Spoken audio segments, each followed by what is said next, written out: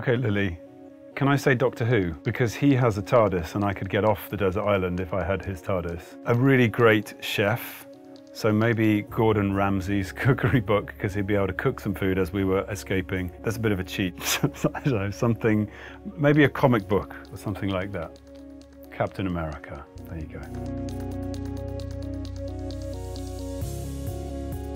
Okay, Heracles. Actually, with Dickens, he really gives you all the information that you need to create that shade. He's such a descriptive author that, I mean, really he describes the physicality of the person. Sometimes he describes their voice, but it's just it's sometimes an instinctive thing that you can kind of hear the voice of the person because the description of them is so good. It's one of the reasons why I chose the book.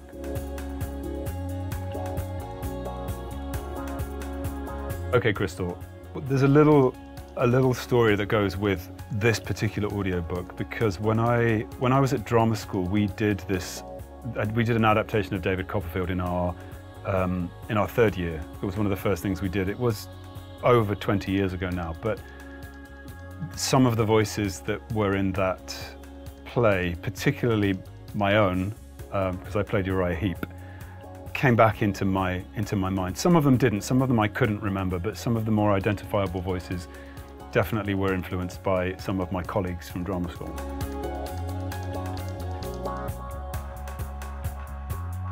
Vale, I think the first book which had writing in it that I remember was weirdly The Hobbit.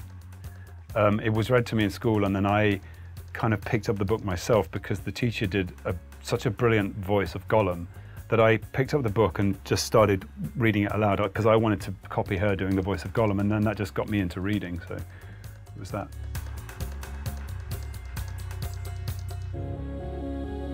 Okay, Lara. Yeah, I think one of the books that had a really big impact on me was Crime and Punishment.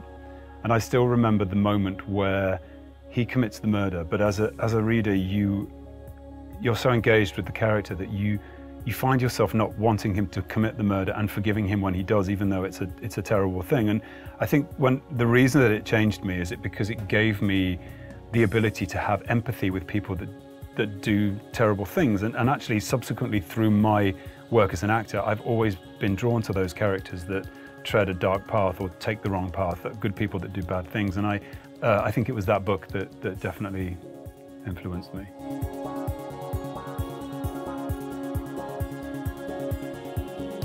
Okay, Tina, it depends on how long the audiobook is, but we figured out that at the rate that I read Dickens, we did about 100 pages a day. So we were 1,400 pages and it took about 14 days.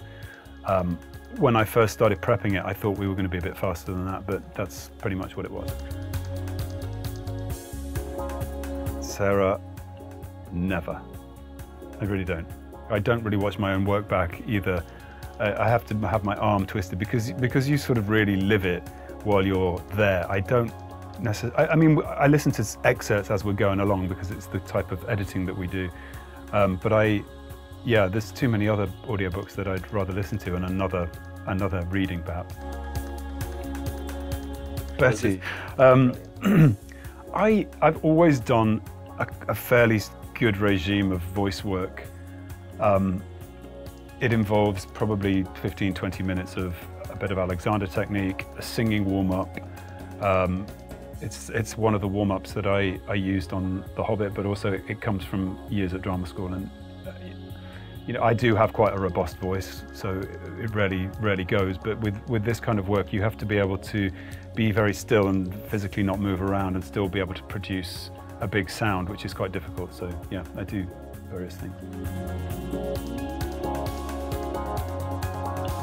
Catherine, well, Hannibal was a considerable time ago. I suppose I finished that at the end of March, and I didn't start this till August. So, yeah, he was well and truly down the drain. Although, even you always bring a little bit of the very impactful characters that you play. You always bring a bit with them, and I feel like there was something in the Hannibal character that just re-emerged after 20 years of physical movement. And likewise, when I was voicing Uriah Heep in this book, there was just a glimpse or a memory or something, a bell ringing that reminded me of Francis Dolarhyde. Of course, you know, they're nothing like each other, and Uriah Heep is, you know, fraudulent. He's not a you know, serial killer.